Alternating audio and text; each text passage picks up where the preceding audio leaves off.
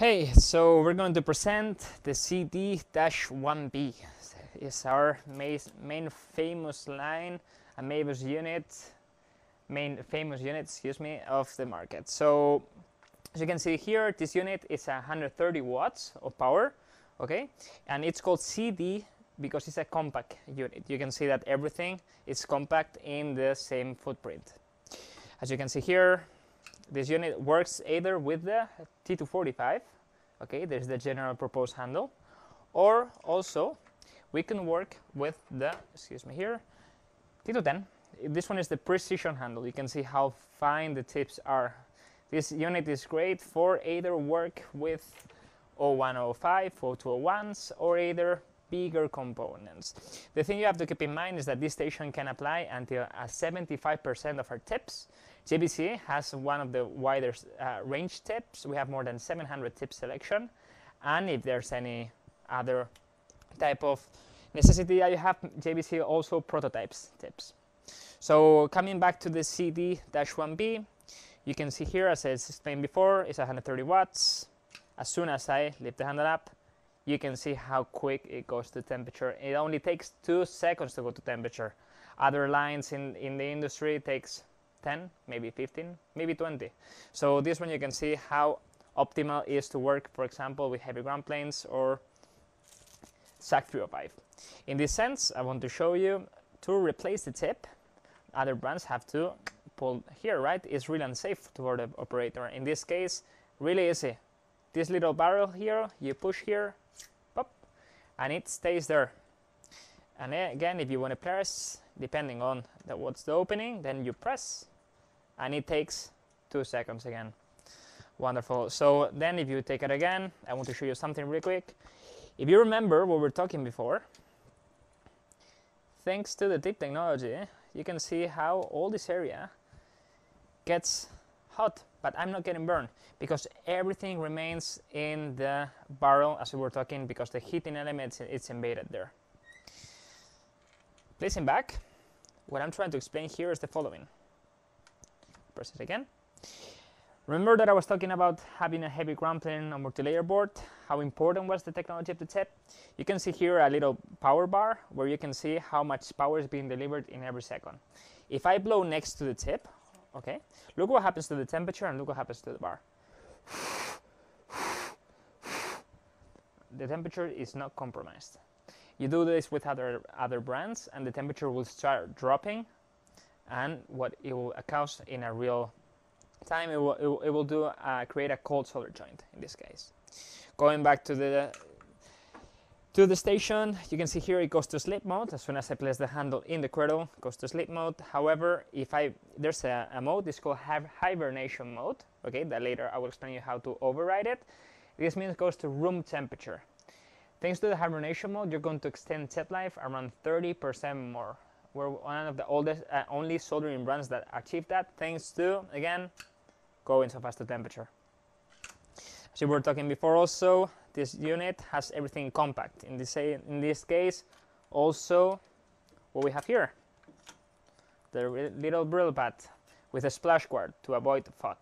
Okay, everything remains in the tray. We also supply the sponge, okay, because the industry has been using it a lot. However, we don't recommend to use the sponge. JBC do not recommend to use the sponge. Why? Because of the thermal shocking effect. I always like to do a little explanation if people don't understand that concept. It's really easy. It's like in winter with your car, with the frost panel, you get boiling water and you throw it to your panel. What happens? It cracks. Same thing with the tip. You're getting something that it's around 650, 700 F, and you're dipping it in a cold, wet sponge. You're going to crack that plating of the tip. So we avoid using this little guy. However, this is optimum, and also we have this little tray that you will be also able to remove the solder from there. It's the same material as the cord. It's a high temp ESD cord. It will not burn. So now we're going to talk about the main menu of the station. In this sense, if you touch here in the middle button, you will see the main menu and different options. We're going to first to the second option, because the first one is to reset all the settings, so we will not touch that one. Go to the second one. So in the second one, you can see the following. you can choose between, oh, that's a pin code. Later I will explain you about the pin code. By default is 0105 if you get it from the factory, okay? But in this case, you can change, coming back to the temperature, you can change between Fahrenheit and Celsius. Okay, in this case we'll do it in Fahrenheit.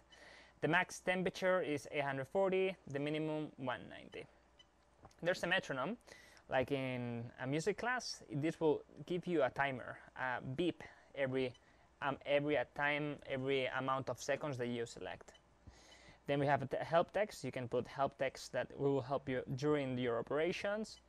Then the beep, so I will leave it on because this case will leave it on. Then the QST. The QST will explain you at the end of the video. It's so get tuned because it's the new traceability 4.0.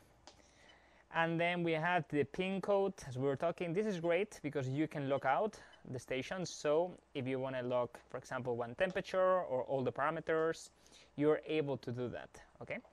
And then back. So coming back, then we go to the tool settings. You can select either one temperature, okay? Remember about the pin code. So in this case, again, we put it by default. And in this case, imagine that you have one single operation and you want to set it up on the floor and you don't want anybody to work higher than 690, okay? So in this case, we will go back, we'll save the changes, and then exit. So as soon as I get the handle, you can see here, fixed temperature. It will not allow you to move the temperature out. Going back to the menu, okay, we already were good on that. In the tool settings, here again, it will ask you always for the pin code. So if you are in the case that you don't take it out. So in this case, we're going to take it out. Okay, and then we have the temperature level set. Imagine that you're working always in the same operation, or you have by default 3 temperatures, and you don't want the operators jump more than that. You always work in the same range. Imagine that you're working in 650, 700, and the third one 750. Come on. So you go back, changes, yes. So in this case, when you lift it up, you can see the 3 temperatures here. The only thing they have to do is touch the button, and by itself it will quick to the selected temperature. If you place it back again, remember again, pin code again. So we'll put it again, and then we take it out. Then we have the sleep delay. So as soon as you place the handle in the cradle, we go to sleep. You can select the temperature. Okay, so in this case it was in 300, as we were saying before. However, remember at the really beginning I was talking about something called hibernation delay. Okay, it's this. You can overwrite this program, put it to 0. In this case, if we put it to 0, if you go back, look what happens. It goes to hibernation. Right now, if I don't touch this unit and I leave, this unit will go to room temperature. This little thing extends tip life at 30% more because the tip is not burning, it's not oxidizing as other brands that there is burning there for 800 all the time.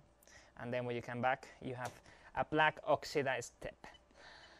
So that's a really important feature.